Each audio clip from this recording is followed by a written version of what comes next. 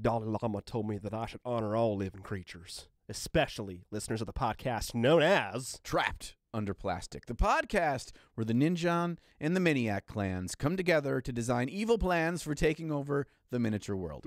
Yes. They figured it out. What they do? They got to it.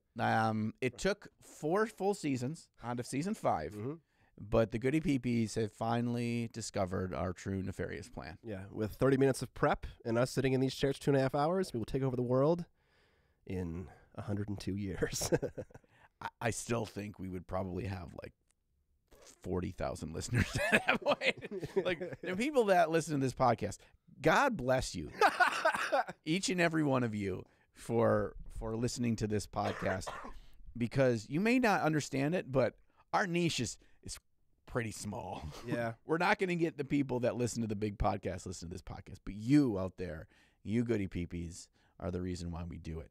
And so thank you for that. I want to do a little quick transition, because at the end of the podcast, I meant to talk to Scott about this prior, but I'm just going to talk to him about it right now. At the end of the podcast, we always tell you how you can support the podcast. And I know from all the podcasts I listen to, kind of once they get to that part at the end of the episode, I just turn on a new episode, so I kind of miss it. So what a lot of people do, Scott, is at the beginning of the episode, they say, you know, this podcast only exists truly because of the support of our patrons. If we're being 100% honest with you guys and with ourselves, that little bit of money that y'all bring us means that Scott can keep the space here that we get to use. It means that I'm driving up an hour and a half and driving home an hour and a half to record this, the work that we do, the wonderful little writer we have, James, that we can pay him, our editor, Blair, we can pay him. And that only happens because y'all are amazing people. So for a couple bucks a month, you can support us there, or for $5 a month, you get the extended version of the podcast, the after party, where we've got a couple of truly hidden segments that you can hear about there. It's another about 30 minutes in extended length. I don't know if you had anything else to say, Scott, but just thank you all for your support. It's surprising. Yeah, I would say that the support we get on Patreon garnishes over 50% of all the income the podcast makes, at the very least. So that's the majority of our income. So this truly wouldn't be like a financial viability to have like John drive down here like an hour and a half each time to record an episode, if not for that. So we're truly grateful, for sure. All right, now I'm done with that sappy bullshit. It's not bullshit. It's not. It's not. It really is. And we talk about it sometimes. It's just not on camera of how lucky we are and how gracious we are that we get to do this. And it means that we get to have these weird fucking conversations that we really enjoy having, and we're just doing it into a microphone instead of over attendees. We also do them over 10. Yeah. Both happen, really. Yeah. All right, out of the preamble ramble, this is the second time we're doing this because I forgot to push record on the fucking audio recorder. Kill me. There was a whole bit about Home Alone. Trust us. Like Colin McCulkin and everything. Yeah, we had. Let's give him like the 30-second pitch. So we were thinking about a movie where Macaulay Culkin grows up. Yeah.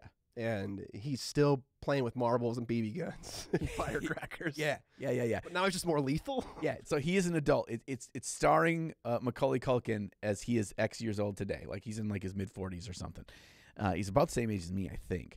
But Home Alone 4 is him as an adult, and he's like vigilante going after these people that are like small time, like no violent crimes criminals. Yeah. Fucking Batman. Batman's the shit out of them. He's child Batman. Yeah, with marbles and firecrackers and a BB gun. Okay. Y'all can picture it. We need to start a petition. I can't like connect the dots exactly how we got there based on it was something to do with the intro you read. World domination. Yes, it was. Yeah. Talking about caltrops made from sprue frames and stuff. Yeah. I don't know. It's 7 degrees of Kevin Bacon. It was logical. Trust us. It was really smooth. It was unhinged. We got to Home Alone 4. Have you seen 2 and 3? When I was a kid, I know I've seen Oh, I've seen 2 for sure. the one. That's the one with Donald Trump, right? Where he's in New York. Oh yeah, and like the weird bird guy. Yeah, yeah. I don't know if I've ever seen 3. Okay. Is there a 3? There's a 3, is there? Maybe I'm just making that up that there's a 3. There probably is. There probably is. Oh, isn't Home Alone 3 with a different kid? Oh, is it? Did they make a new one, a modern one? It's not that new, but yeah, I think it's a different kid. Okay. Anyway, these are the These are the dumb important things that we Google. So, Scott, you had some pretty big news out of the fucking blue. Guild Ball. Yeah, Guild Ball. What the fuck? It's back? Is it back? We don't know. The devs, as of 2 days ago, released a video on their channel, kind of lightly apologizing for how they exited and ended the game's life. And then kind of explained how they're going to bring it back. So if you don't know, a while back, Guild Ball said it was going to end its production, and they kind of low-key blamed the community for the direction the game went in. They cited examples where if they released a character, it was instantly god tier or trash, labeled by the community, and everyone cared about just like having the most amazing team and not having like a fun, fluffy experience. And that wasn't the direction they wanted the game to go in. And a lot of the community felt like they were being blamed for the end of their game. And so a lot of hurt feelings there. So they put a video out, and like we're going to refresh the rules in collaboration with a project called the Guild Ball Community Project, which has been basically a steward to the rule set ever since the game ended. They've been updating it lightly, making it more balanced.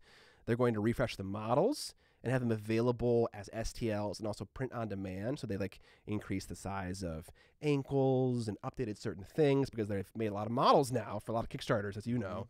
And so they've grown in that capacity.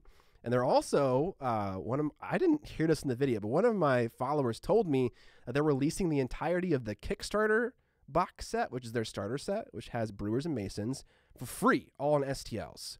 So basically, Guild Ball isn't going to be actively developed at the moment, but at least it's officially supported in a way, kind of in like an archival way, by Steamforged. So if you want to find models for the game, you can.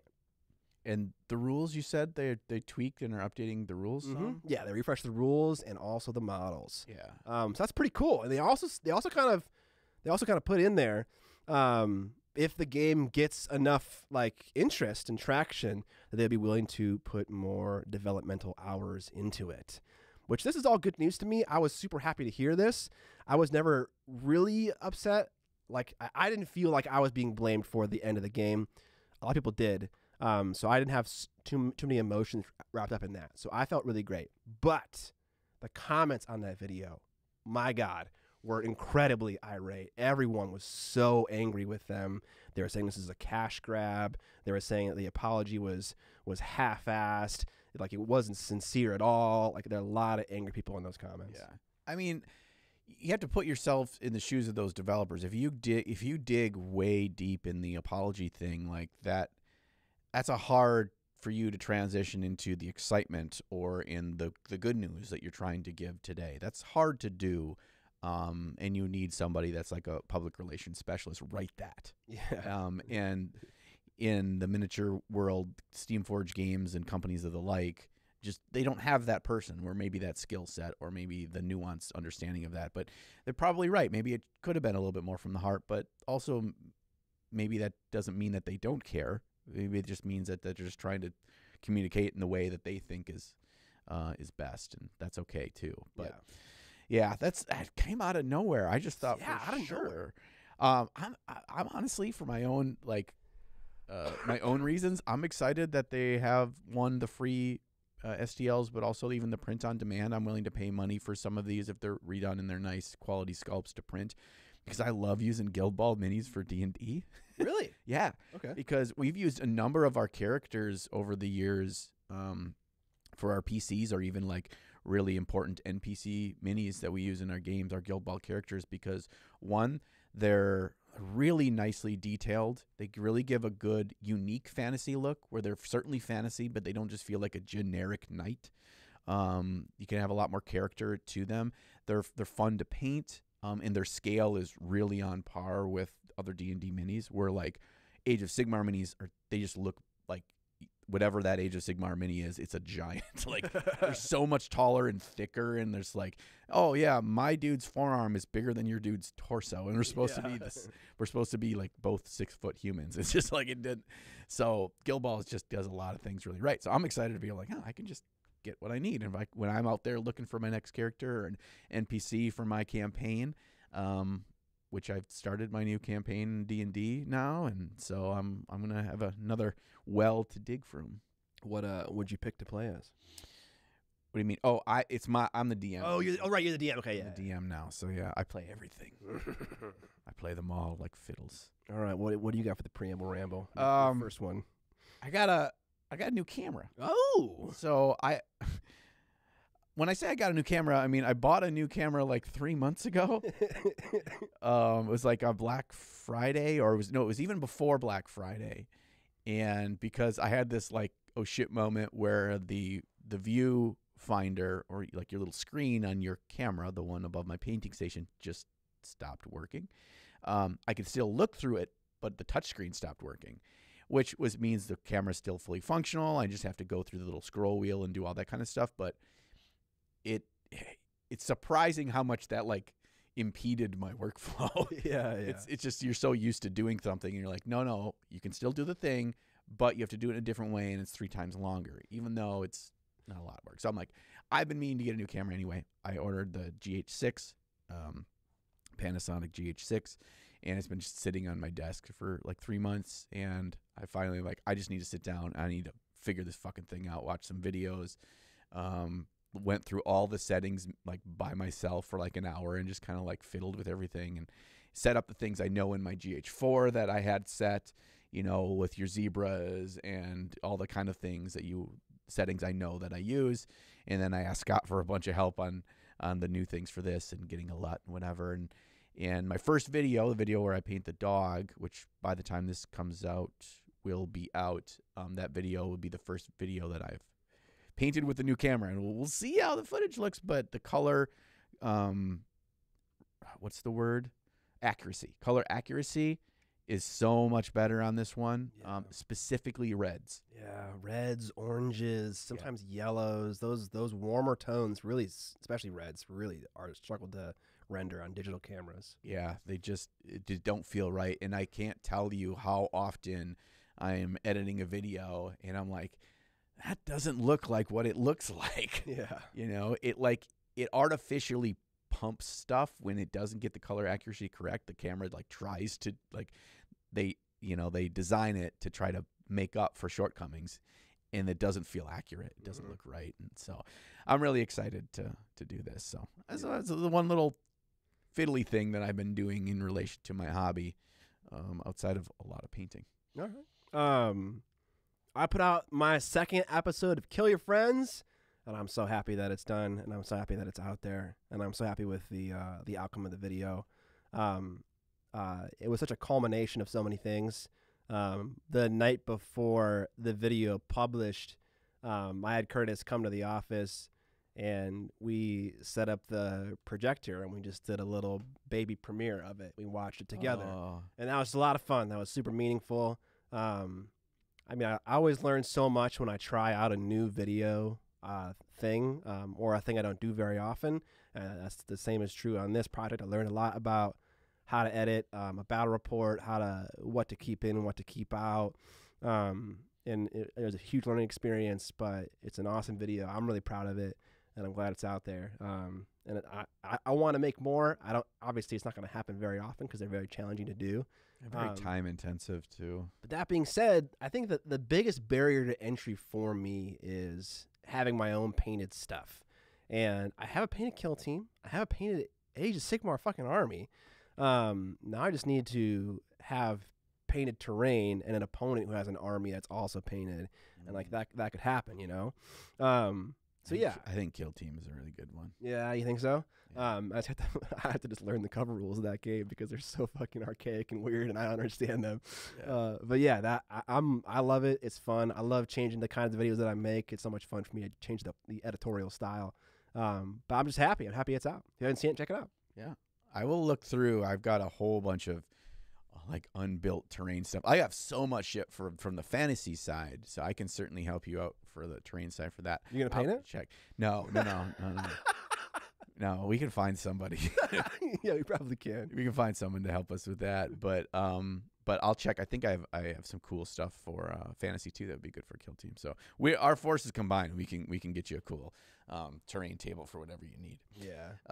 Yeah, but that's exciting, and I have something I'd been wanting to talk to you about with that video, and then it's totally different, but also I've felt like when that video launched the same day my video where I painted the 3 heads launched, and I felt when we get into what we painted, I want to talk a little bit about that, because I think like in some ways we were on a similar wavelength of doing something different, having some expectations be different, and then it coming out feeling like I felt really good. It wasn't like, oh, this is my top performing video or my top 3 even performing videos in my last 10. It certainly wasn't. It's been in a weird way, it's been my least well performing video over my last 10. It has, but I'm really happy with it, and I'm really happy with the kind of the feedback I'm getting with that, so I can talk about that a little bit. Nice. But Nice. the last thing I want to talk about in the preamble ramble is Golden Demon. All right, so the exhale says it all. yeah, so as a Goody Peepees might know, if you've been watching my channel lately and listening to Tup lately, you might know that I've been painting a lot for Golden Demon lately, and I'll tell more about that today as we have another figure painted for Golden Demon. But that means that like I like transform, not like a transformer, more like a GoBot. And when I get into painting for competition mode, like it envelops me in like wholeheartedly. All of me changes. And I don't think in a bad way. When I'm sitting on the couch at night for a little bit, just checking through stuff on my phone, social media, answering emails, playing with my dog, playing fetch with my dog, washing the dishes, those kinds of moments in life where you get to mentally kind of like just spend time in your own temple of the things that you like to think about, things you like to, plan for, things like you want to, what am I going to do when I get some free time? Oftentimes my brain will go to like video games. It'll go to like planning my next commander deck for Magic or trying to figure out combos. It could be like, going through cards in my head on the new Magic set to draft. I spend a lot of mental energy on these things. When I hit like my stride of painting for competition, and this inevitably has to be spaced out over a good portion of time, I hit this wavelength where it's like my brain is just there. My free time to think about, or my free time to actually act on my hobbies, whether that's video games, whether that's painting for my own armies, whether that's Magic, is now all in painting for competition. Okay. And I fucking love it. I love that that's where my brain goes, because I feel like I am dialed in. I'm excited to get back to the table and work on a project, because long projects will fucking grind you, and it's a resolve. Can you do it? And I don't mean that in a negative way. I don't mean that painting for a competition should be viewed as you have to bleed in hopes for something coming out on the other side. There is enough of small victories in seeing your own improvement in the excitement of a project coming together that I really feel that there are little successes, but when it gets to you, it's like, it's all I'm thinking about. So because I'm in that mindset, my fucking radar is tuned in to any like waves across the atmosphere about Golden Demon. And it's fucking Radio Silent Games Workshop. I did not think this was going in this direction. I thought you were just like happy to be like swimming in it, like in the mode. You're like riding the wave. I am. And I do not want to get off the board. You know what I'm saying? I want to keep riding it. Yeah. And so that's where I'm transitioning to this side of it where all these people around the planet right now are in a similar boat to me, or are going to start a project, or are thinking about starting a project. Maybe they're going to go to Adepticon. Should I paint something for it? Now is the time to really, for you, if you haven't started yet, Goody Peepees, if you're coming to Adepticon, paint something for Golden Demon, goddammit, or paint something for the Creature Caster creature caster painting competition, or paint something for the Marvel Crisis Protocol paint competition. Paint something. Bring it there. You will thank me. It will be worth it, no matter if you can spend 20 hours or 200 hours. It is worth it for you as a painter to just do it, just like Shia LaBeouf says. And so because my radar is up to this, the radio silence is deafening. How this company has not even released the rules, the FAQ, anything. And we are less than 2 months away. And they have not said shit about if and when they're doing a UK Golden Demon. This should have been announced like a month, 2 months ago of their announcement of when Golden Demon at Warhammer Fest or whatever it should be for the UK to be on track for the spring. Because it's like a month after Adepticon, right? Yeah, a little over, like 6 weeks, I think. Something like that. Maybe 5. But they haven't said anything. Yeah. And I just want it to be the thing that all of us love, and people that are new to the hobby or have not experienced either competitive painting or painting at the highest level or just trying to improve and looking for inspiration or what's possible out there. It's just such a great example of that. And I just hate to have it not be given what it deserves. So. Yeah. I think one thing that great companies understand, and I know that GW understands this, but maybe they just don't put value in it, is that doing things that don't necessarily make money but make your community happy is a stock you can invest in, you know? Mm-hmm. Like running a community event. Or like, I mean, GW has like brought back things like squats or like whatever. Stuff like that shows good faith. Caring about Golden Demon shows good faith. And maybe you're going to invest X dollars and it's not going to return those dollars, but what you're going to get is something much greater. You're going to like have people that love your product and your brand for their life, right? Yeah. And they're going to continue to support you forever.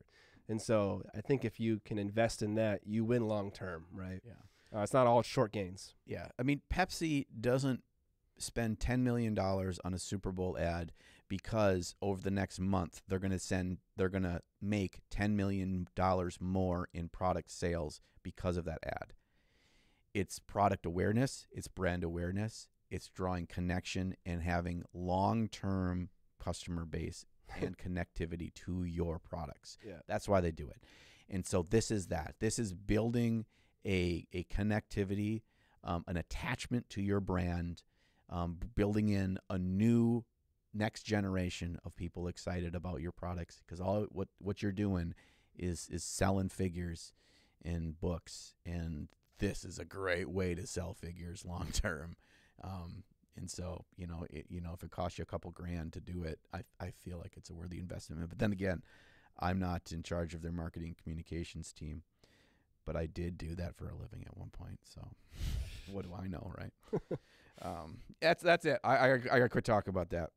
Whoa. All right. Because I have a very sad and pathetic what we painted section, I'll have one more preamble ramble. Okay. And that is, it is finally happening. The EU and UK and ROW, rest of world fulfillment, is happening. It is started for my Kickstarter campaign, which is the last bit of physical fulfillment that needs to happen before the entire thing is done. I just read an email this morning that said that we have shipped everything other than 6 orders that just need extra product, and it'll be done.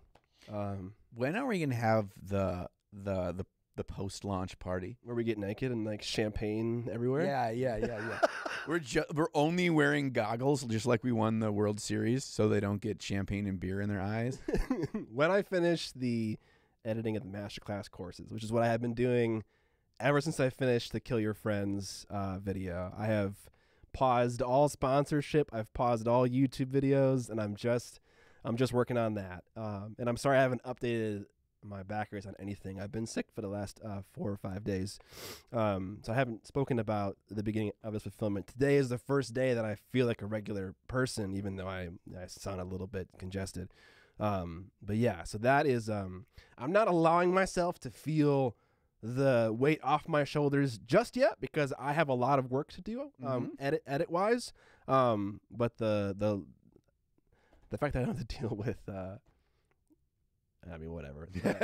Yeah, that's a big thing.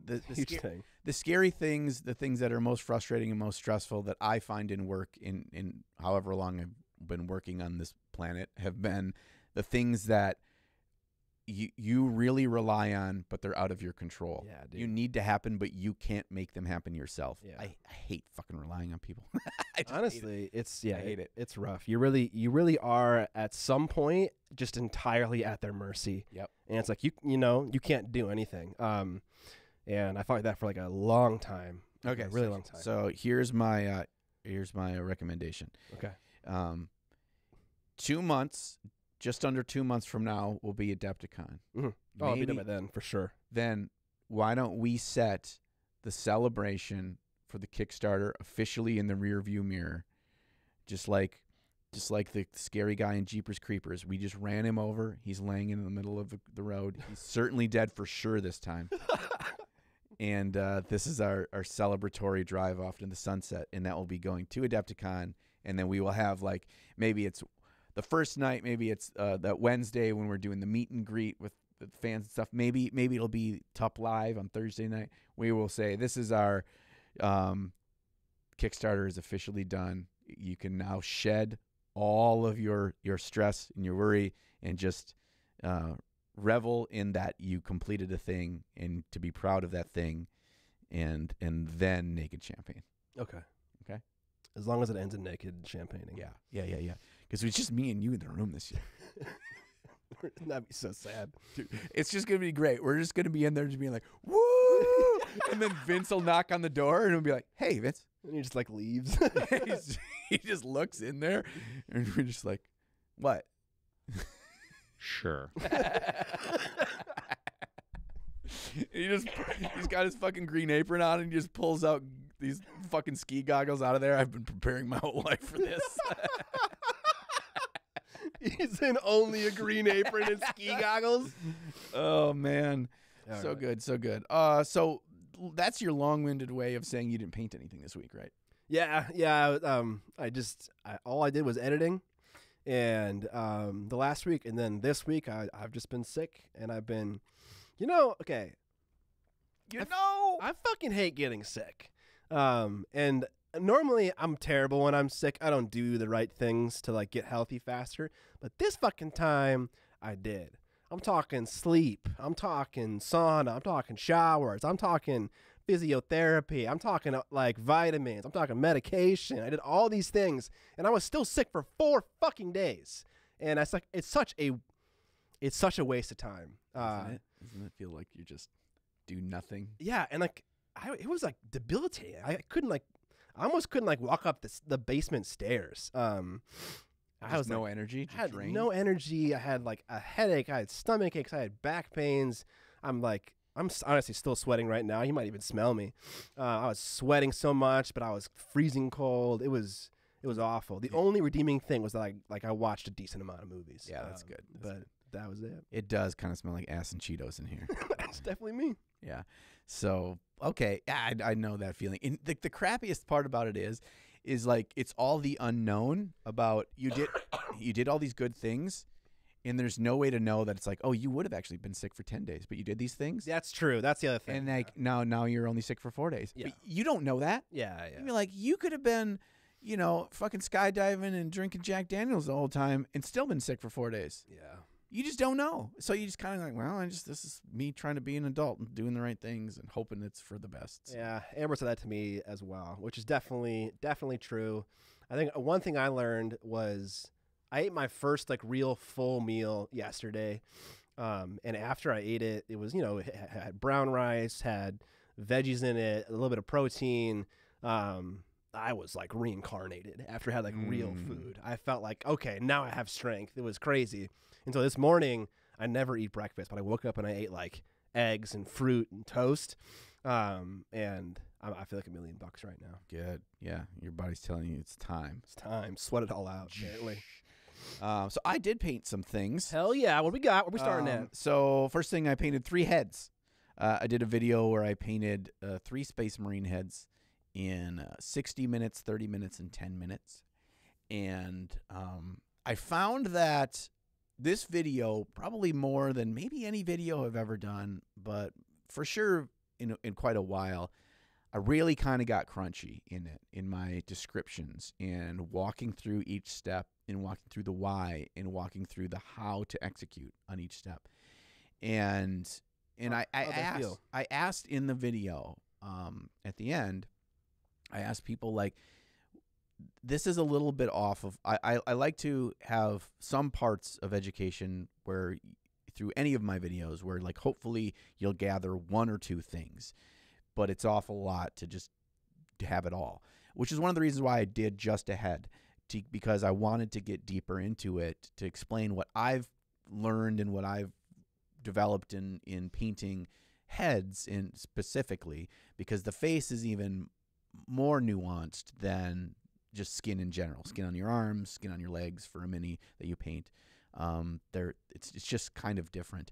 And I had a great response. People just, they appreciated it. I got a lot of tags on people that have tried it. It feels like it's approachable enough to try and to come out with something that is typically one of the big pain points in painting a mini is how do I not make the face look like Garbo? And so trying to share that. So I felt pretty good about that. The 30-minute one and the 60-minute one, they're both about the same quality. No, they're not. Okay, so let me guess. This is short. Yeah. 10-minute one. I haven't watched the video, so okay. I don't know. That's short. That's medium. I can't see the mini. Yep, that's medium. Yeah, and it's definitely a cut above. Yep. I can tell. When you get it, when they're in your hand and you can really turn it around and really get up close and look at it with your naked eye, I think there's a difference. On camera, it's hard. It's harder. Yeah. I mean, like, this thing is the size. It's smaller than a fucking pea, guys. It's like, this is hard to capture the difference in these things. You need, like, I don't even know what you need sometimes. But yes. But I really enjoyed that, and I really felt like it was because it's all fresh in my head of, like, painting for Golden Demon and trying to paint a clean, crisp style that still has depth of color. That's a thing. It's not just like, well, you do a Cadian flesh tone over the whole face, and then you do a wash. And then you do a wash, or even you do glazes and whatever. It's like, no, it's just kind of brown on brown on pinks and whatever. It's like adding in the depth of color with browns and reds and even some greens and some blues and going up into more yellows for highlights and stuff. It's like, how do you have that clean style but still have the depth? And it doesn't need to be super complicated to add that. Each of those steps is not tough to execute. It's just knowing which steps to do and which ones you can cut as you're trying to save more time. And I learned in 10 minutes. It is so hard. I think it's fine. Yeah, I think it's solid. It's actually a decent starting point, but it's like you have no room to think. You're just like you're running as fast as you can run. So did you do the longest one first? Is that how you did this? Yes. Okay. And I think that's why that's the reason why the 30-minute one looked as good as it did, because I did the 30-minute one as soon as I was done with the 1-hour one. Okay. So it was all the steps and everything was fresh in my brain. So then I just on the fly, I had to figure out what am I cutting, what steps am I cutting, what steps am I shortcutting, but I just know what the things I need to do. So there's no hemming and hawing. Yeah. Whereas if you went the other way, if you go shortest to longest, I find it's harder to get tangible takeaways and learning moments for yourself in that. Whereas if you're starting with your most freedom of time and ideally the most quality outcome, then you can know what the possibilities are and learn about what you can take away or what you can speed up or what you can shortcut and find what makes you happiest. It's like, yeah, I think you may say, I think the 1-hour one looks so much better than what I can currently achieve in 30 minutes that I just need to be okay with painting an hour on faces. And if you do that for 10 faces, guess what? That hour will now take you 50 minutes or 45 minutes because it's repetition.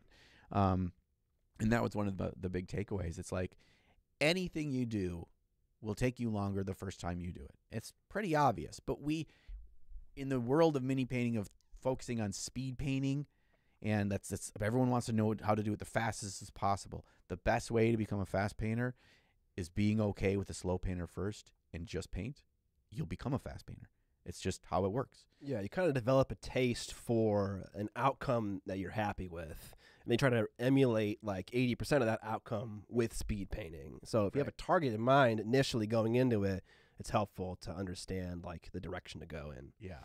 I think that's one of the things, and we've talked about it before, that it's important to remind ourselves of as painters. It's one of the big differentiators between the best painters in the world and maybe the tier or two below them, or even average painters like us, is the level of quality they can get to quicker.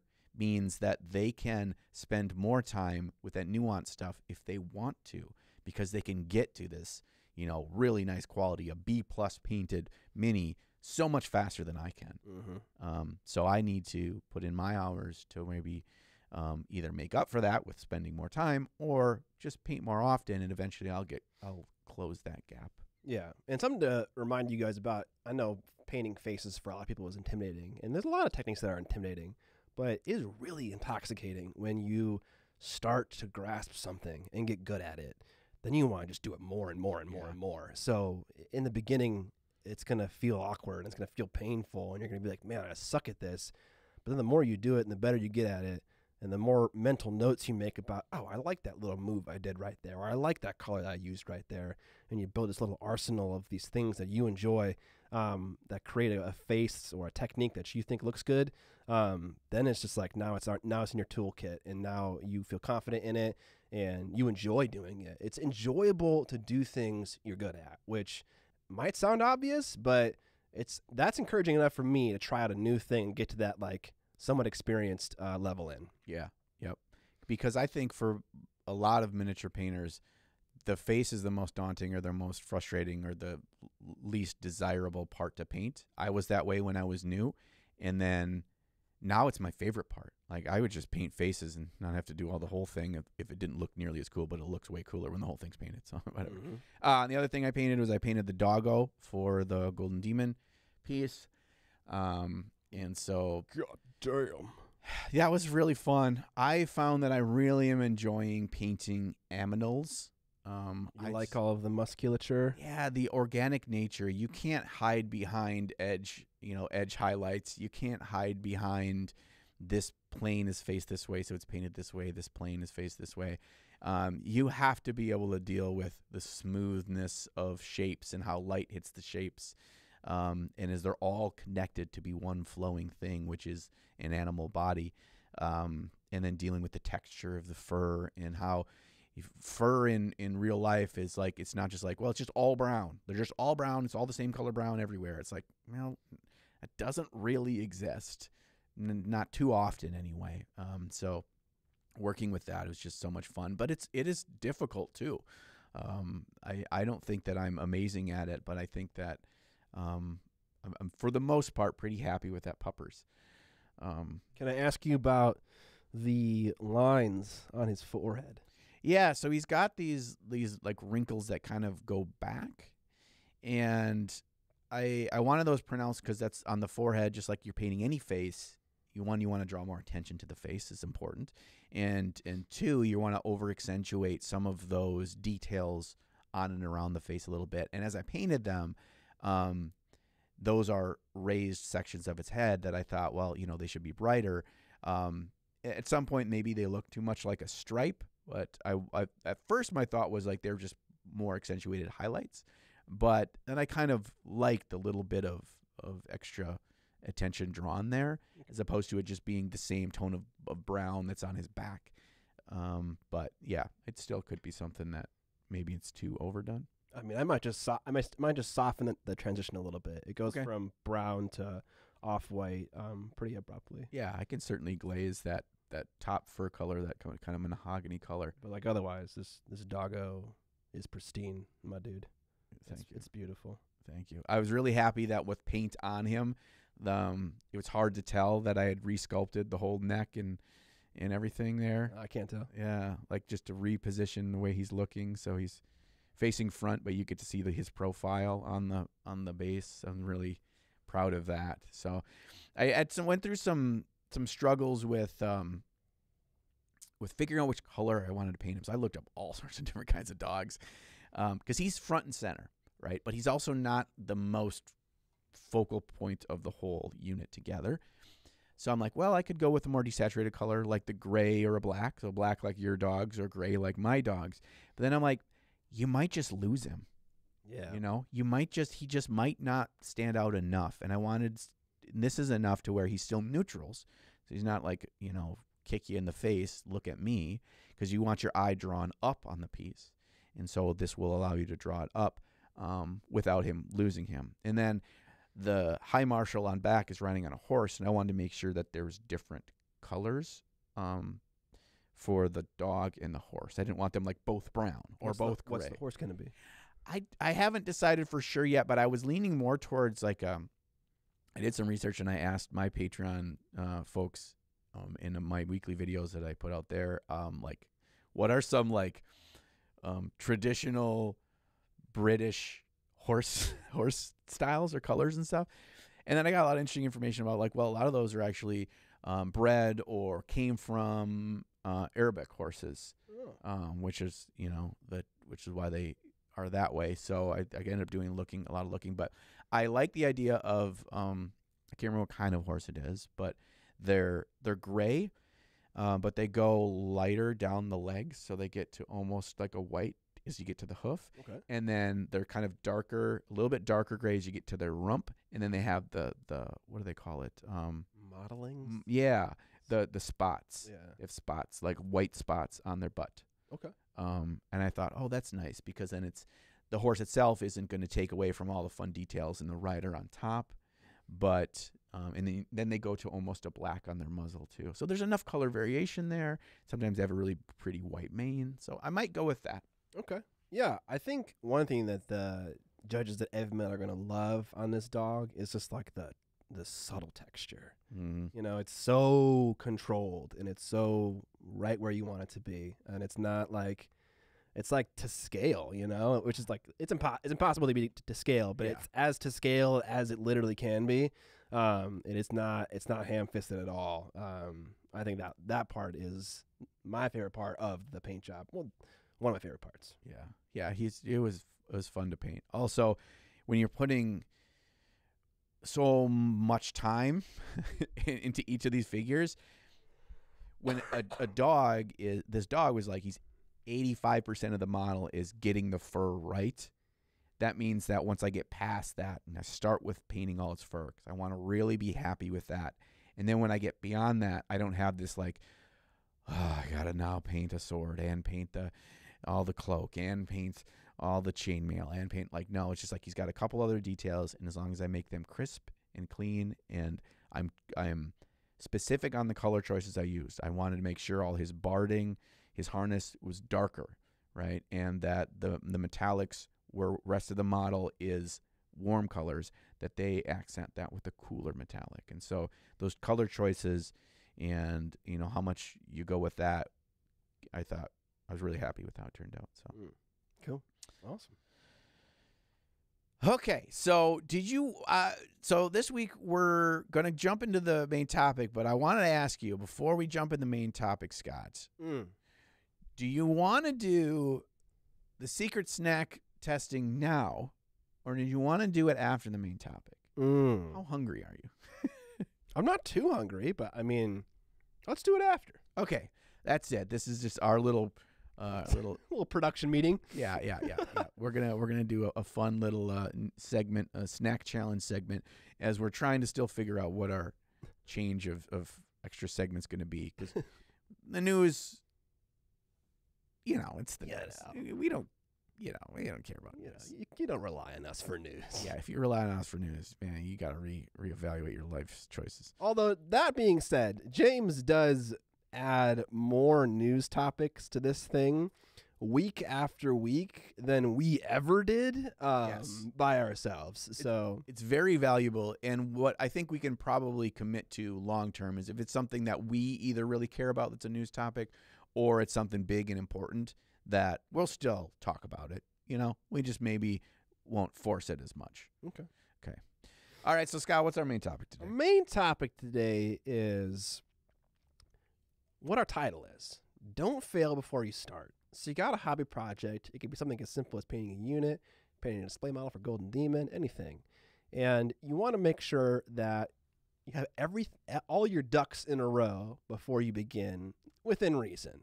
Yep. And that can mean a lot of things, from literal physical tools to ideas circulating in your head to paint plans. And we kind of want to talk about what we think about going into a hobby project before we put paint on a model. Yes, I think that's good. And I think for us, having to, at least my personal experience, from having to have enough things figured out because if I'm painting for a video, I kind of got to get my shit together so I can be most efficient and tell the best story or show the important things and plan that out a bit in my head for a video.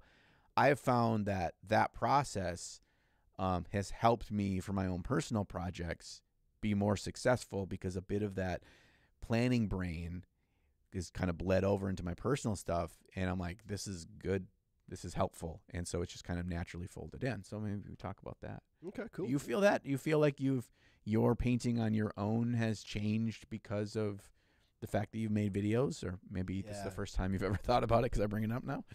Yeah, definitely. Because so much of YouTube is like structured around delivering on an idea about what the video is going to be. It makes you really think about, before you start a hobby project, like what model and what thing is going to deliver on that idea in the best way, how you're going to paint it, what tools you're going to use and stuff like that. And so you definitely, I'm probably in my head to a fault when it comes to painting. I probably should do it a little bit less. I love to, I don't know, maybe it's because of my engineering background, but I love to make math equations out of art. I love to solve things and then like go forward with that solution. I feel like if I just let my artist brain roam free, I'm doing myself a disservice, actually. But if I lie to myself and tell myself that I've solved something, then I'm suddenly more comfortable with the choices that I'm making. I mean, I don't know. There's definitely a middle ground to strike, and I think I'm probably a little bit too much in the camp of overthinking, but certainly yes. Yes. Okay. Yeah, I find that confidence is a good attribute to have in miniature painting. It's in most things in life. You know, if you feel more confident, if you feel more comfortable, if you feel a level of knowledge that you can, perform this task at work, or you can, go to the hardware store and buy the right thing that you're going to need to fix your sink at home, that level of confidence is put less stress on yourself, less anxiety on yourself, less pressure and worry on things. And I think that's true in mini painting as well. But you have to almost kind of like fib to yourself, lie to yourself in a healthy way about knowing it all, because you'll never know it all, right? You'll never have it all figured out. You'll never know the answer to every question you're going to come across in a paint project before you start. That will never be the case. And the sooner you realize that it's all kind of on the fly once the plane's in the air, the more you'll kind of just release yourself to that. And so with that, if you can prep for the things that you don't need to so you don't need to worry about all these extra things on the front end, that means you're going to give yourself freedom to, when you're in the project, to be like, oh, I really knew that I wanted a golden armor on this, and I really think that that's going to fit really well for this army or whatever. Now I'm on the fly. I can think about what color would work well for the cloak, because I hadn't really thought about that. And now I can just be free and come up with those ad hoc decisions. And that's one great spot to start. So I think, backpedaling a little bit, you want to have some idea. You don't need to have it all figured out. I don't know if we explicitly stated that, but that's a great spot to start. You have a model in front of you, and in your head, you're picturing one or two important colors. If it's a knight and you want to do a full silver NMM or a full gold or copper NMM, that's your big idea. That's where you start in the model. And then once you're accomplishing that and you feel good about that, then you start to paint the other parts of the model that are now in service to that main thing. Mm-hmm. So that is the most basic thought I have about a hobby project when I get started. Yep. It's like, okay, I'm painting my Cawdor dudes. What are my colors? Okay, I'm gonna do like a split scheme of a putrid green and a warm brown, and that's what I care about. Oh, and also a greenish cloth color. Like, those are my 3 colors that I care about, and everything else I'll figure out while I'm painting the model. Once I have those things in place, because once they're in place, then I can figure out how to frame them, what colors are going to support them well, where all the details are on the model. Because sometimes there's a lot of stuff going on a GW model, and to try to pretend that you can visualize it all in your head before painting it, it's just kind of like, that's hard to do, right? Right. And you could do the thing where you like print a grayscale model out and color it in colored pencils, or do that in Photoshop or GIMP or something like that. But to me, that's too much. That's maybe for like really important things, but I have never done that kind of thing. Have you ever done that? No. No, yeah. Because like you can kind of do a lot of that problem solving on the model live, right? Yes. You start somewhere with a thing. That initial starting point is never going to be wrong, in my opinion. You can always solve that starting point with the decisions that come after that. But that's, that takes a little bit of training about how to solve those problems, how to make certain colors work in certain areas of the models and certain volumes across the model and stuff like that. Yeah. And we're explaining this kind of like from our perspective, how we do this. I know people that do that all the time, where they go into Photoshop and they paint the model in Photoshop, or they figure out color schemes in Photoshop, or just take a picture of the grayscale model and do some light tweaks with it to see what they like with that. And if that is something that makes you comfortable, or that like makes you excited and gives you that level of confidence to then start painting, then do that. That's not wrong. But I find that one of the worries about failing before you start is as much under prepping is the other side, is over prepping. And don't get hung up on things if they're going to mean that maybe the painting doesn't happen, or maybe you put so much on yourself with all this pressure from prep work that it becomes too much, and there's the level of fun has completely been sucked out of it before you even begin. That's your litmus test. If you can't get through the prep because you're either scared to fuck the model up or because you can't solve some problem, you're over preparing, right? Yep. You want to have a direction, a loose direction, and I don't know. It depends on who you are, but I need a loose direction, and that's it. Then I just go. Yeah, and I think loose direction is a great way to phrase it.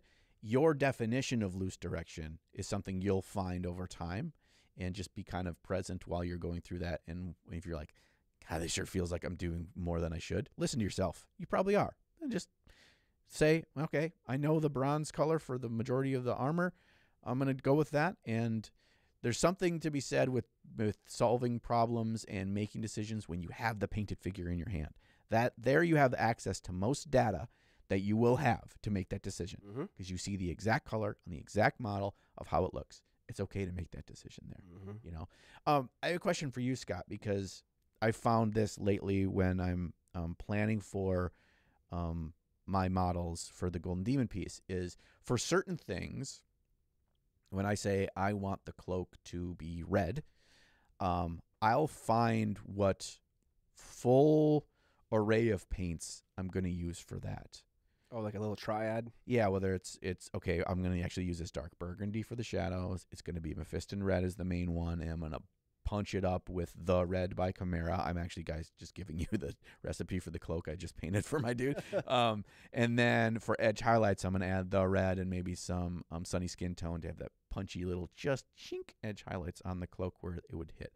Do you go through that in your prep step for knowing the full thing? Do you do it just sometimes? Do you do it never? It's a sometimes thing for me. Yeah. Mostly what I'm trying to figure out is what I want the midtone of each object to be, the thing that the object ends up really looking like. And then like ancillary stuff like a colored shadow or a tinted highlight, that to me helps me pull the overall scheme in one direction or another. So it's like if I'm painting a green shawl and I want everything in the scheme to be warm because I want to draw attention to cold skin tones on the model. Then I'm going to use a warm brown shadow for that sickly green and a warm yellow highlight for that sickly green, so I can support that decision that I'm making now. But I might not know that ahead of time. That might be a thing that I figure out while painting, or I may know that ahead of time and I may pull it out. Sometimes I rely on certain colors to be mostly highlights very often, like that sunny skin tones, that Vallejo ice yellows. Mm-hmm. So that is a bit of an autopilot decision that I often make, and maybe isn't good. I think it's just fine. Okay, I think sometimes, like, though, you're gonna have those autopilot moments, and you need to rely on those so you don't get overwhelmed with all the data and the decision making. That's true. Yeah. You know, now we're going into a project where you need to have things more cohesive. You're having some environmental effect, some ambiance to the piece or something like this, where there's going to be something that's going to be shown through all the models.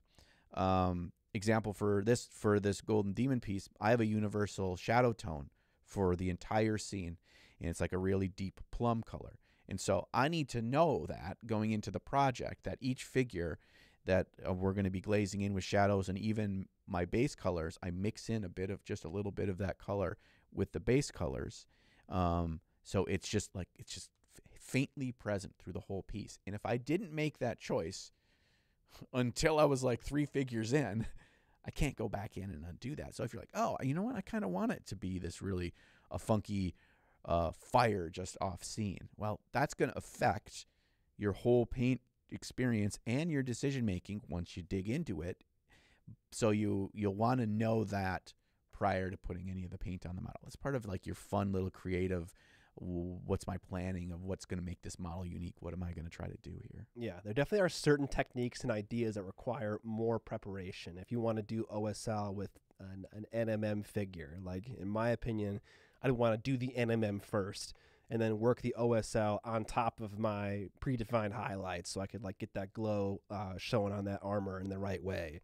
If I did the OSL first and then I was trying like a red OSL and I was trying to work in like grayish highlights kind of on top of that OSL, I would just end up going back and forth with the red to try to marry the two. So there are certain things definitely, especially OSL, that require a little bit more thinking beforehand. One thing that I thought about when you first brought this up was airbrushing. I have lately been asking myself the question on every single model is like, how long can I use the airbrush on this model before being required to turn to the paintbrush? And a lot of the runtime of the airbrush is dependent on order of operations, not only on what parts of the model you're painting, but also what colors you're using. So very generally, this is not going to apply to everything, but some basic rules you could apply are, obviously the first colors you're going to be using are the darker colors. Mm-hmm. And you're going to work up to brighter values. So that's the order of operations there. Secondly, you're going to work on details that are on the top of the model, working down the model, or extraneous to the model, so they're not part of the main body, to avoid things like overspray. And you can use very basic masking like a piece of paper if things do become problematic. So for instance, my Cawdor guys is top of mind. They have a green shawl. They have khaki like pants. And so that's a bit difficult because the khaki pants are lower on the model than the green shawl. And so if I were to do that last, then when painting the when painting the white, I might get some overspray on the feet and stuff like that. And so it requires some thinking. But those are some general rules for airbrushing. Start dark to light, no matter what the details are, and then start with the big details that are high on the model that would cause the most overspray. Do those first, and then work down the model, and then also work out the model to arms and wings and things that you can easily airbrush without causing tons of overspray. Okay, so you're almost working like in to out. You're working more towards like the core and out to appendages out towards the outside of in all directions. Yeah.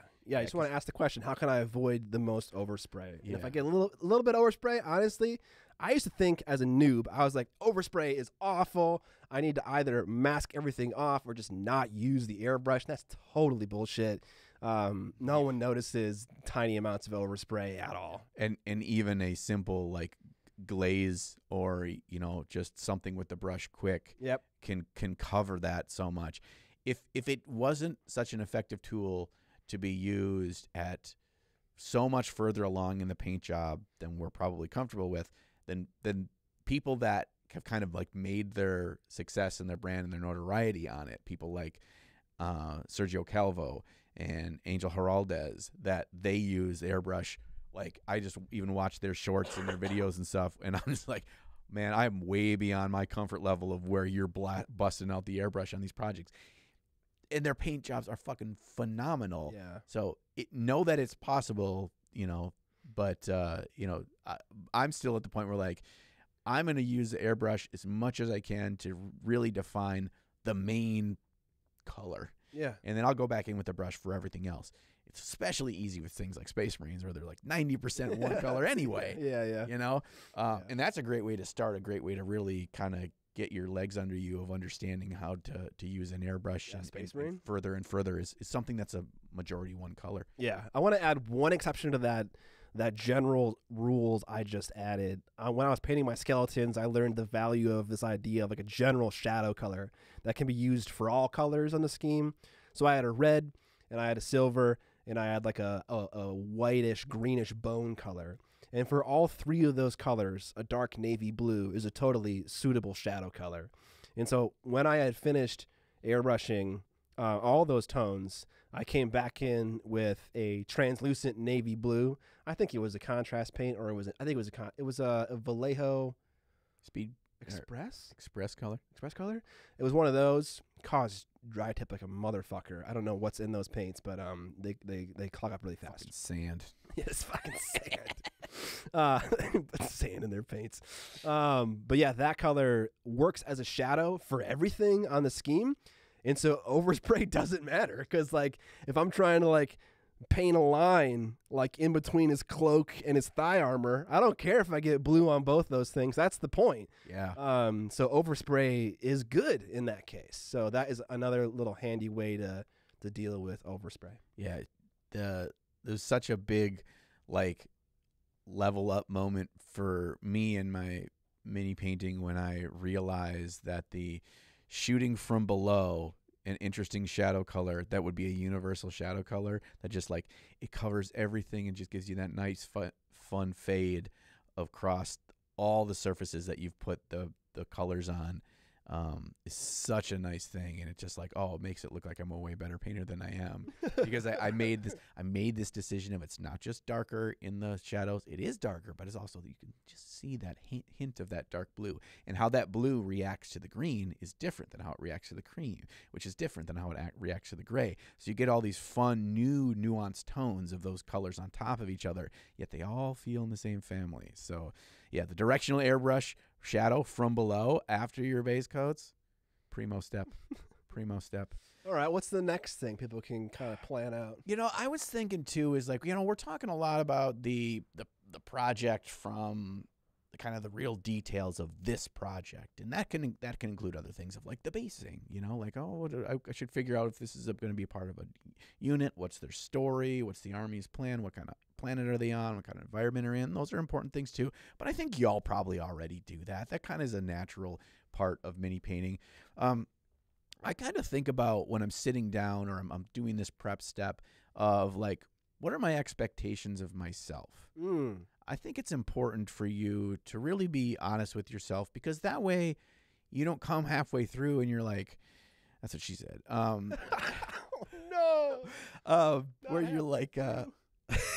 Where you're like, oh man, I'm like 6 hours into this and I've got to do 25 more of these. Yeah. Like, really define it for yourself and be like, okay, this is a unit of 10 and I've got to have to paint a whole another 40 more models for the army.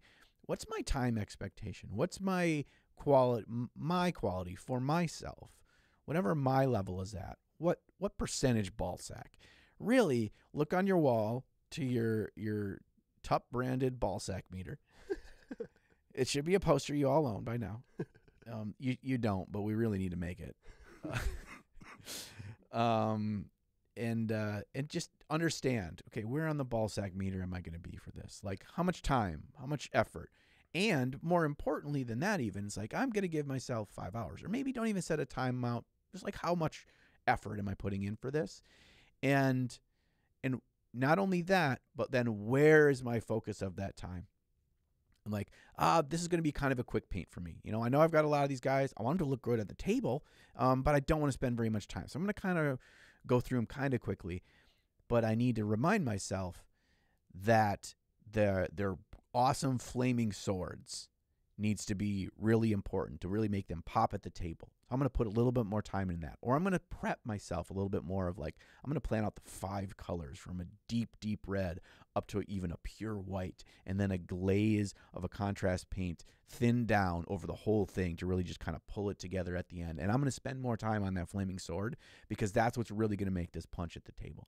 So setting your expectations of what is this project in the grand scheme of things for you for time and effort, and where are you going to pull your punches, and where are you going to really dig in and say, this is what's going to make this one look good? That's honestly been this is going to sound so exaggerative. That's such a liberating thing for me, is because, like, when I was just getting started in painting, and I want to talk about this in a little bit, I only knew how to go full ball sack all the time. Mm-hmm. And then when I realized that I could be happy with my paint jobs, not doing that, and then when I realized that, I can still paint a model really nicely if I want to, and then paint other ones not as nicely, and they actually still work together really well. Yeah. Because, like, when I was painting that kill team, I was like, I'm gonna paint I don't know if you just call it the matriarch. I'm gonna paint it really nicely, and then all the other novitiates are gonna be painted not as nicely. But they still work together as a squad really well. And that first initial paint job allowed me to discover a lot about what I wanted the scheme to look like. And so it also doesn't need to be uniform across your entire project, depending on what it is. You can put more effort into one thing and then less effort into other things. It's kind of like what you're saying about an individual model, putting effort into the sword, but not into the guy. This is putting effort into an individual, but not the rest of the unit. It's a little bit more zoomed out.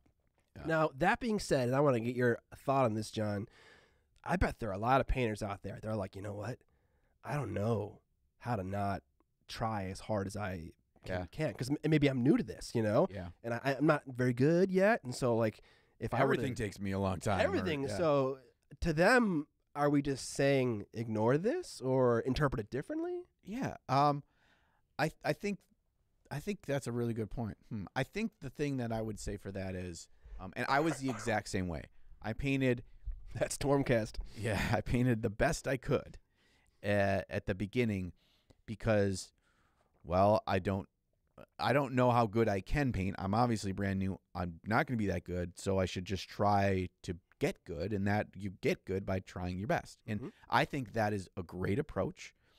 But give yourself some leeway. Don't be too harsh on yourself of feeling like I need to, put 6 hours into the pants and boots on this guy. It's like, no, you're going to burn yourself out when you do that.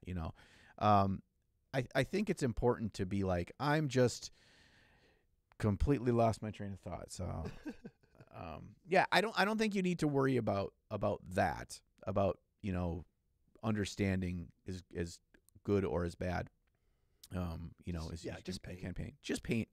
Just paint it. I think the more that you'll be X number of models in, and you'll realize that point that you just found out. Yeah. You'll find a couple of things that you can do things faster, and you're still happy with it. Yeah, and maybe as a beginner, your version of putting full ball sack into a model versus not is, you know what? I'm gonna slap chop this entire unit, and that's like me not putting in effort. And then when I do want to put in effort, I'm going to paint a model a regular way. And you know what? It may end up looking worse than my slap chop example, but what you lose in quality of outcome, you gain in knowledge. And the more you do that, the more you paint in a regular shadow, midtone, highlight kind of way, the more you start to grow this part of your hobby, which really unlocks more freedom in choice, right? You're not stuck with one approach to the hobby. Now you have multiple that you can take to get different outcomes. So maybe for you, that's what putting full ball sack in is. It's trying a new thing, learning and failing at it. Yeah. Yeah, I think it's I've been watching this TV show lately, so we just got done watching the seasons of the Great British Baking Show Kids Edition. Oh, nice. So there's only 2 seasons of that on Netflix. So then we started watching this show on HBO Max that it's Great British Baking Show, but instead of it's the exact same format, exact same style, exact same dry ass British people, but it's about pottery instead of baking. Is it the same host and stuff? No, it's not Okay, the same host, yeah. but I think it's the same like Channel 4, whatever, worldwide. No, that's Channel 5. But it follows the same format and everything. And first of all, I can't remember what it's called. Just look up pottery reality show UK or something. I can't remember what it's called, but it's really good. It's really interesting, and it reminds me because I took 3 pottery classes in high school. Because 3? Yeah. Well, my third one was an independent study where it was I had many art independent studies as a senior, or all I did was I fucking see what you're doing, bro. I did a fucking art for an hour and a half, and but yeah, so I remember it brought me back how fucking hard it is to throw clay on a wheel. Yeah. It is so it's all feel. It is all like you can't watch a video. You can't watch somebody right next to you, an expert that's been doing this for 30 years. You can't watch them throw a ball of clay, hit the pedal, and just feel it centered and pull up. Like, you have to do it. Yeah. You have, and I'm watching because these people are they're not like pro potters. They do it at home. It's their hobby or whatever. And there are various levels of how experienced they are. But it reminds me of miniature painting, of when you're new and when you're just figuring stuff out, like, you just do it the best you can and you'll learn as you go. And you're not going to be able to crank out 40 mugs in an hour at the beginning and make them shittier mugs. You're just going to make 2 mugs in an hour if you're lucky, but you learned a lot more with those 2. And so worrying about speed at the very beginning will be at the expense of the quality of your work long term. And if you're enjoying the process, which is the most important thing of any hobby we do, is you have fun doing it, the speed is just going to come. It's a natural progression that all of us will go through, and not put your pressure on that. So watch the pottery show and just try to make internalize those lessons. Just try to make 1 mug an hour. Yeah. Don't make 10 shitty ones in an hour. Just make 1 and be happy with that 1, because it's going to make you faster for your next mug. Yeah. Now, a little bit less into the art side of it. It's not important, but it's really helpful when you get into a flow state when you start painting. And a way to encourage that and to prohibit you losing that is by having all of the tools you need around you and removing distractions, right? Yeah, that is such a good one.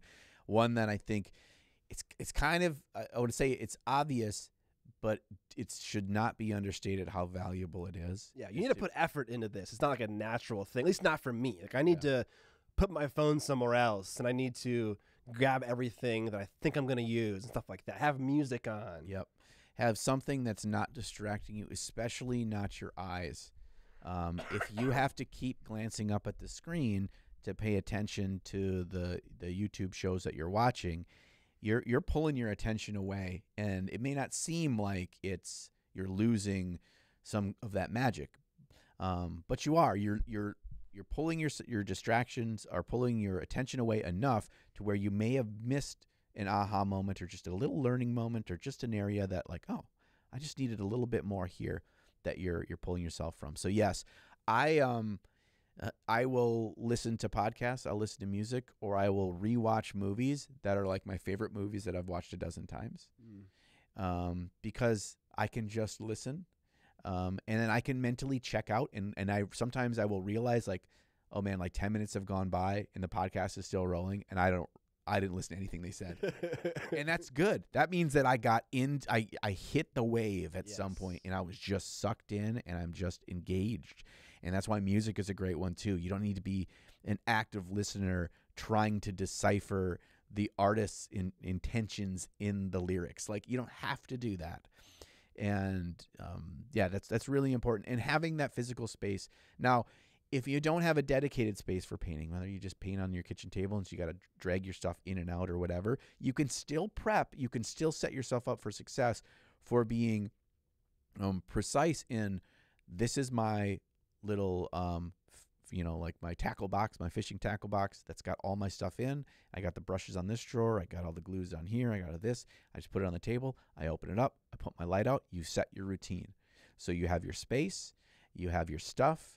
You never jumping back and forth to the bedroom to find another paints or whatever. It's like, I'm bringing these paints out because I'm going to use them, and I'm going to crank out all these cloaks tonight. And so the more you pull yourself away, the more likely you are to kind of like jar yourself free from that state of, I'm here to paint. Mm-hmm. And it can be tough, but I think having everything around you, and if you have a space, it's also my computer desk and it's my painting station, which I think is true for a lot of us. I mean, technically, mine is the same way. It's my computer desk / my studio / my editing rig / my whatever. But you can still design that space to be efficient, where it's still good for a computer desk and it's still great for my my mini painting. I can make sure I do an undermount on my desk for my keyboard, so I can slide that in, and I have a full blank space that's inevitably filled with bits and fucking paint.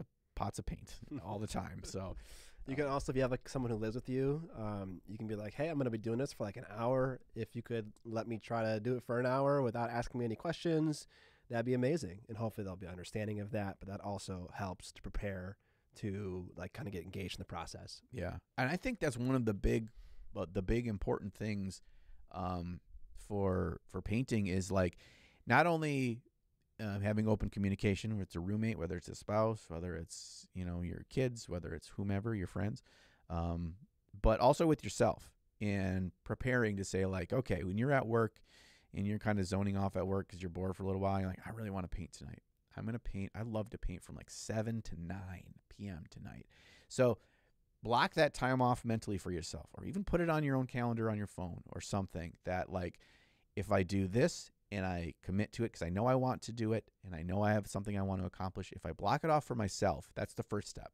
Then I can open communications of, hey, I was going to paint tonight. Does that work for our calendar or whatever? I'm going to make sure I get the dishes done first, and then whatever, help with homework, and then I'm going to do that. If you're a good partner in your life with other things that you need to do, and then you have that time committed to yourself, then you can just dig in and get the most out of that time. And also, don't put the pressure on yourself of, I must finish X tonight in those 2 hours. Just be like, I'm going to sit down. This is my goal. And I'm just going to get in the flow state and just go. I think the more experienced you are in painting, the more reasonable it is for you to commit to a specific goal. Mm-hmm. But the more of a beginner you are, it's just about the experience and the learning and education. Just paint. Yeah. But if you're like, I'm going to finish this guy's weapon tonight, like that's a fine commitment. You can have that commitment.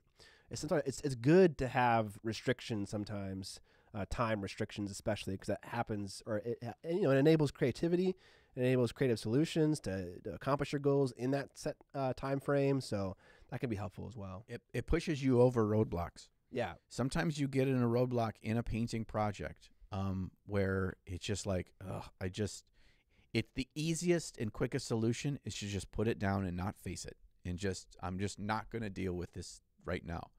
And that doesn't keep you painting. And the more you go through those roadblocks, the more you realize they're not so bad. Those hills aren't so big. No problem is unsolvable. No thing should really stress you out so much. But if you have some kind of a constraint of like, I've got a game this weekend, I got to get this unit painted. Guess what? You're much more likely to get that unit painted. Otherwise, that's how a unit goes from being done in a week to 2.5 months later. It's still not done because you got to some kind of a mental roadblock and you didn't push through it. Yeah. The other thing about being okay with being done with something, like maybe you're fussing with a blend and like you're unsatisfied with it, but you had a commitment to have something done by a certain time. And so you say it's done despite yourself and despite your expectations.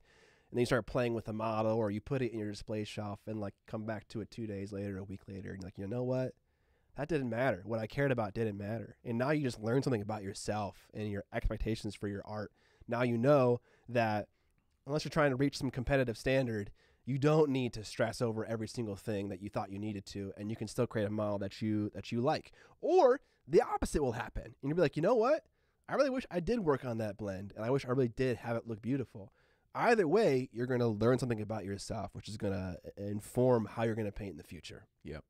And no model is ever 100% done if you don't want it to be. Mm-hmm. There is no paint job that you can't make a little better. There is no model that you've played a game with that you can't add another color to, that you can't repaint over, that you can't add more depth, that you can't add some fluo paints and make it shiny. Or you can do that at any time. It feels weird. This is not like a old timey canvas painting where then you've got to like varnish and seal the whole thing in, and then it just kind of is. It's just done. You know, like it is what it's ever going to be.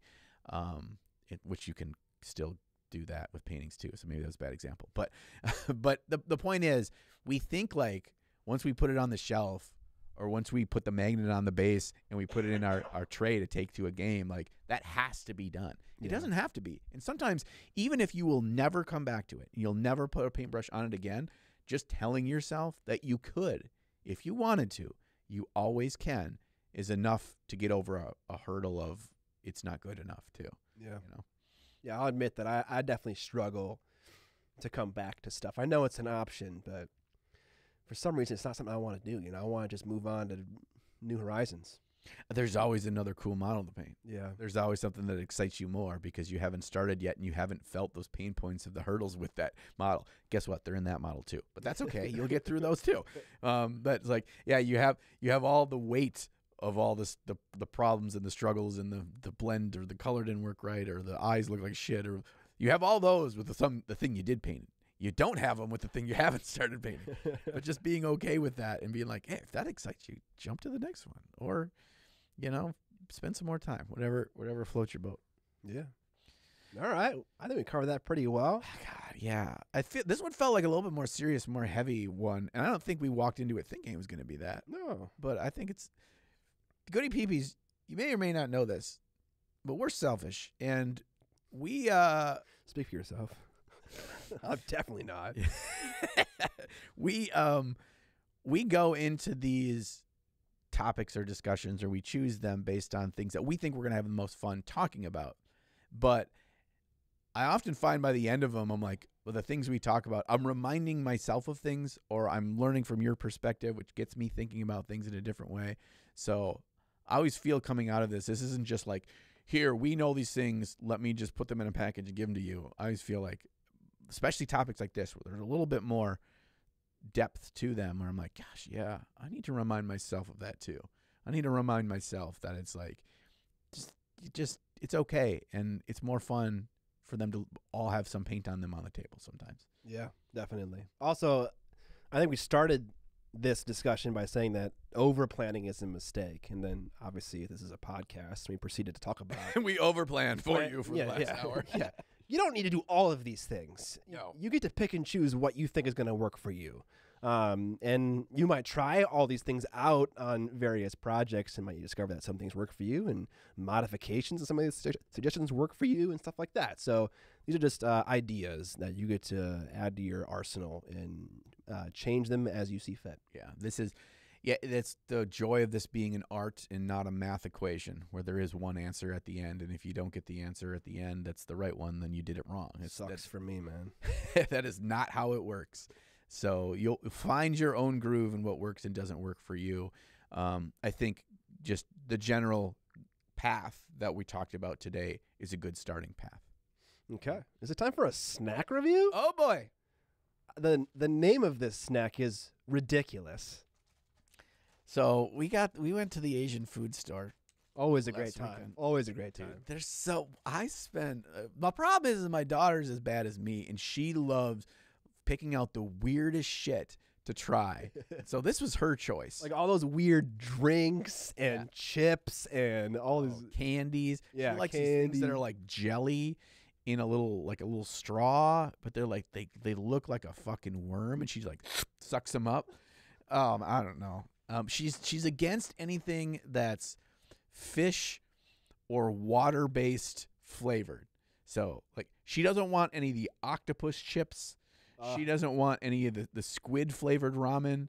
She doesn't want any, she doesn't like that stuff. That's what I get, dude. When I go, I get like 6 different kinds of ramen just to try them all out. Yeah. We do that, but she's getting into the spicier stuff. So anyway, she picked out these, and these are potato twists, and they're called Lonely God. And it's a picture of a fucking cherub baby with wings. Little East Asian cherub. I love it.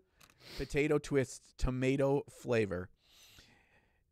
I think Lonely God is the most badass name for like a villain. Lonely God. Yeah. It feels like it would be a miniature for Kingdom Death. Yeah, 100%. Yeah. So, Poots, if you're watching this, dude. Free idea, bud. Free idea. The Lonely God, and you have to make some horrific morph of this cherub baby. Does that thing have fangs or no? Am I not? No fangs. No fangs. Okay. It is carrying what looks like a wand with a star on the end. Okay. And he's flying over this little village and dropping stars out of his butthole. So tomato flavored potato twists. All right. Get Available in a Chinese grocer near you. Yeah. All right. What do we got? All right, a little bit thicker. Yeah, it's like a twist. It's like a. I'm gonna let you sit there for a second. I'm gonna have one. Okay. That's pretty good. What? That's pretty good. Doesn't it taste like tomato soup? Yeah, kind of. Mostly just kind of salty MSG goodness, but it kind of melts in your mouth, similar to a Pringle, but like better though. Yes, because it's potato like a Pringle, but it's like they squished it down into whatever. It's the reconstituted potato. Yeah, potato patties that they like had them go through this little squeezer thing. Here, pour me out some. Pour them out for your homies there. All right, fucking relax, bud. We're on a podcast. I can't eat chips for days. Yeah, these are good though. They're salty. There's a little sweetness of the tomato, a little vinegary, a little acidity, and a nice texture. I would slam that back in a dude. Yeah, and they were like, it was like a $1.19. I mean, because everything's cheap there. So now we're gonna have to go back to the Asian grocery store. So first of all, we went to a winery to play bingo. I'm sorry, this is a thing my in-laws told us about, where you go play. That is such a Midwestern thing. So it's a local winery in Minnesota, and they do, in the wintertime, they do a bingo every Sunday. And if you win bingo, you win a bottle of wine. And their bottles are like, they're like $30, $40 a bottle. So there's 8 games. And last Sunday, you can bring kids with, but I guess kids can't win. So my daughter won 2 of the 8 games. So she won 2 bottles of wine. So then we would like take her card and go up and we get our bottle of wine. So she said, because I won 2 bottles of wine, that I got to take her back to the Asian grocery store to get more snacks. So I'm like, deal. So 2 out of 8 is incredible. Dude, she was how many kids? Was it like 20, 50, 10? The amount of people that were playing, so there was probably 70 people there. That's incredible. Yeah. Yeah, Holy we had a real good day. So in our group, there's like 8 of us in their group, and we won 4 games of the 8 games. That is awesome. Yeah, so we were riding high on that wine. Long story short, might have another snack next time. I have a bingo related story. Okay. So as you know, and as the goody peepees know, I am forced to watch Love Island at gunpoint. And that's not true. No, I love it. But I have noticed that these people have very similar vocabularies. There are common phrases and words that are reused season after season. It's actually It's kind of mind-numbing a little bit. It's from Australia, isn't it? Well, there's all kinds of different ones. The main one is from the UK. Okay. But there is an Australian one, and that one is more unhinged than the UK one, and often is better to watch. Makes sense. Yeah. There's also an American one. There's tons of other ones, too. Because the Australians all just came from as being prisoners from the UK, right? And it shows, baby. they're awesome. In the best way possible. Yeah. So, yeah, I've been watching the show for a while, and I've been collecting a list of common phrases that occur in the TV show. And I got to a point where I had enough to make 4x4 bingo cards of these phrases. 4x4? 5x5? That's bingo. Yeah, 5x5. 5x5. Bingo cards. And we watched an episode. And I didn't know how to, I could, try to figure out which one of these phrases occur most often and are less often, and then, kind of balance the cards correctly. But after one episode, someone almost had a bingo. And after 2 episodes, 2 people had bingos. I think that's a pretty good rate. Yeah, it's good. But it worked, man. They say these fucking things all the time.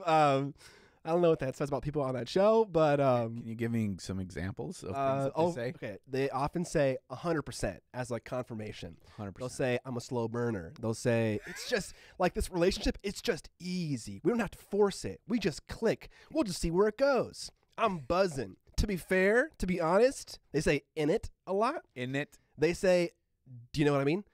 All as one word, so fast. They say it's early days / early doors. They ask the question on fucking repeat, where's your head at? What does that even mean? They mean, how do you feel about this relationship? Where's your head at? Yeah, they'll often say family orientated instead of family. Oh, my God. That's fucking hate. Oh. I don't know. Okay, I don't know about etymology and, words and stuff. But, part of me feels like English people have said words incorrectly and they have now become canon in the English language, like aluminium and orientated and isopropanol. I don't know if this is true, but I thought the words were aluminum, isopropyl, and oriented. But these are now in the dictionary, these words. They just mean to say the same thing. Are they spelled differently? Yeah. Oh, God. So maybe I could be wrong. Maybe these are the original words, and we fucking changed it. I don't know. But there's, I could go on forever. There's at least 50 here. But yeah. My God. You're a bit of me. Oh my God. Yeah. That's a bit of me. That's one. That's a classic British one. I need to work in where's your head at more often. That sounds like an insult. Why? Where's your head at? Oh, because you're losing it. Yeah, you're accusatory. Where's your you're off your goddamn rocker. Where's your head at? Maybe it's all in the tone, right? How you ask it. Yeah, context is huge. I don't know. I don't think that there's a way I could ask that question to my wife where she wouldn't be pissed at me. That's how I know. Okay. Yeah. Hey, sweetie, where's your head at? Because you clearly lost it. Yeah, that's the ... Right? Yeah. Right. That's what you get when you're between the lines. Yeah. Okay. All right. That's good. That's good stuff. So now we got snacks, we got Love Island bingo, we got wine, and now What more do you need? What more do we need? Where we're gonna go is we're gonna go to the after party, and we're gonna be right back to finish up this episode. Welcome to the end of the episode. No shill here, but a fun story to share with you that I forgot to share earlier on. Bonus story for making it all the way through the episode. Hell yeah. Me and Eons of Battle have prepared a year-long collaboration. He reached out to me and was like, hey, you want to do a meeting with me? And I was like, what? This is very formal. And so we did the meeting, and he was like, you know what? You and I both have Dark Eldar armies. We both want them to get painted. What do you say we do a little friendly competition over the year with various milestones in each quarter to have a 2,000-point army painted by the end of the year? And because that aligned with what my goals were for this year, I was like, I should say yes to this. This is going to have deadlines that encourage me to finish the thing that I want to finish. Yeah. And we had this idea where everything you do for your army is worth a certain number of points. Oh, it's like army building. Yeah. And so there's actually a weird GW system where they have this, where like you paint a model, you get a point. You assemble a model, you get a point. Weird You lick the model, you get a half a point. Yeah, I don't know. It's weird stuff. And so by the end, we're going to see who has the most points and who wins. And like converting a model is worth a certain number of points, painting it nicely or whatever you want to call it. You just need to figure out what this point system is and then how to fucking game it. Yeah, well, apparently, so buying a model is worth points. So the way you fucking game it is you just buy the whole goddamn range 10 times, and now I've won. They're just, you just, at the end of the video, just all the boxes stood up. I'm like, I'm the fucking winner. Absolutely, dude. So me and Jay, and I think he's already talked about this in one of his videos where he's like holding the tablet and just chatting with his audience. He's already talked about this. But yeah, so we quarter one for me is completing, I forget what they're called. They're the 500 point combat patrol. Yeah. Completing a combat patrol list for Dark Eldar, which required me to read into the list writing rules for 40K and figure out what 500 points of Dark Eldar look like. Now, Combat Patrol are specific units, so I'm not doing exactly that, but I'm using what I've already painted and adding on to it to have 500 points. And my first experience with list writing in 40K is that it's easier than Age of Sigmar, but that it's strangely prohibitive. For instance, Drazar can only go into a unit of Incubi. A Succubus can only go into a unit of Witches. And because Witches fucking suck, that means you never take Succubuses, which sucks for me because that's the only HQ that I have painted. But like, it'd be so cool to have a Succubus in a unit of Incubi. It just makes sense. They're both close combat monsters. Like, why would they not go together in like a Raider or something? Oh yeah, that's why can't you? Why can't I put any character in any unit? Why can't I play the toys that I want to play with? It's a little bizarre. I don't know if anything like that exists in Age of Sigmar. You don't put characters in units anyways. No. You didn't used to put heroes HQs in units, and the last time I played was at 9th edition. Or 8th edition. Really? Yeah. That's been a thing for a long time in the old versions of the game and in fantasy. Well, no, but they had like the breakdowns of like you picked the, what do they call it? Like arrow tip formation, and that included like one fast attack and then one HQ or something like that. Yeah. But it wasn't specific units. No. That now never. It's specific units. Well, the formation has never told you where your HQ choice can go, but now it states in the unit's entry what units it can go into, and I believe that those ones are really prohibited. I think the Archon, like the main HQ choice for a Dark Eldar faction, is a little bit looser. He can go into a warrior unit. You can go into an Incubi unit. I can't fully remember, but it was just weird. I was like, why is that? Is it because like there are certain combos that are broken? I didn't know. Combo. But I got a list. I need to paint 10 Incubi. Okay. And what is the plural of incubus or I think incubi? Incubinus. Incubatomus. Incubinus. Incubi sounds right. Or Incubinus. What'd you paint today? Oh, I painted a whole fucking sack of Incubinus. A lot of Venus. I gotta paint 10 of those guys and 3 more Reavers. They're no longer called Reaver jet bikes. They're just called Reavers. Dude, those jet bikes are hot. They're so fucking cool. I love them. I have such big plans for this Dark Eldar army. I'm fucking seeing the Matrix right now. Oh, baby. I don't want to talk about any of it because it's gonna make me feel like I'm accomplishing it, and I'm not at all yet. Because I got fucking videos to edit, bro. I can't work on this yet. But I'm gonna come out of the gates going. I think I'm ready to rock. Just like a dark elf on a flying jet ski. Yeah, or a Drukari, not a dark elf. Get it right, man. That's gonna be it for this one. Because you can't trademark dark elf. That's true. Yeah. Someone already made that. Yeah. Okay.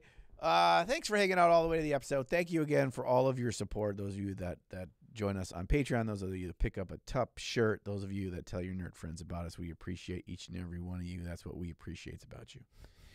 That's all we got for today. We do have an exciting guest coming for the next episode of Trapped Under Plastic, all the way from the foreign land of Arizona. Ooh. So you're going to have to wait and see, and maybe hit up the Trapped Under Plastic Facebook group and try to see what you think.